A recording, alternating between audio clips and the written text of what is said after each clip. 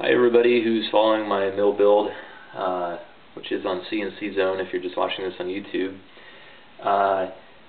This is testing the brake on a Fanuc servo motor. So this is a Fanuc 10S, very dirty, obviously used, which means it's cheap. I might have paid $100 or $200 for this. And I've never been able to test it because I've never wired up a connection for the brake. So when there's 0 volts applied, the shaft's locked up and you can't turn it. So this is the brake connector here. It's a 2-pin connector.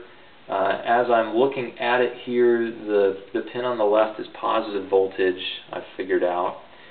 And I've got it running back to this DC power supply, and I'm going to show unlocking it.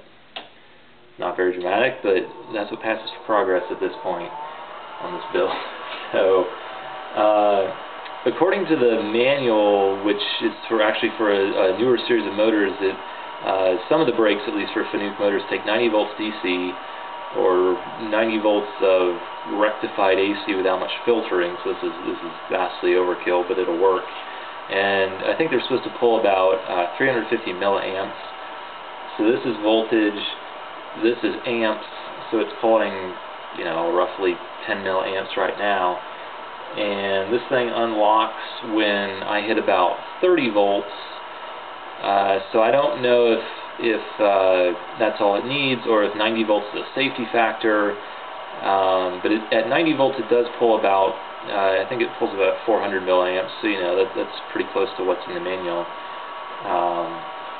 And then there's actually some hysteresis when it turns off. So anyway, I'm going to dial it up, and you might be able to hear it click when it unlocks.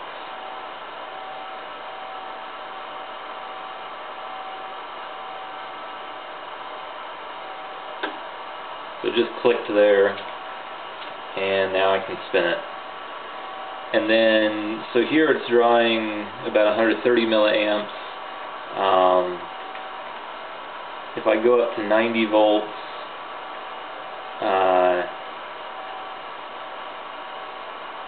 it draws 430 milliamps.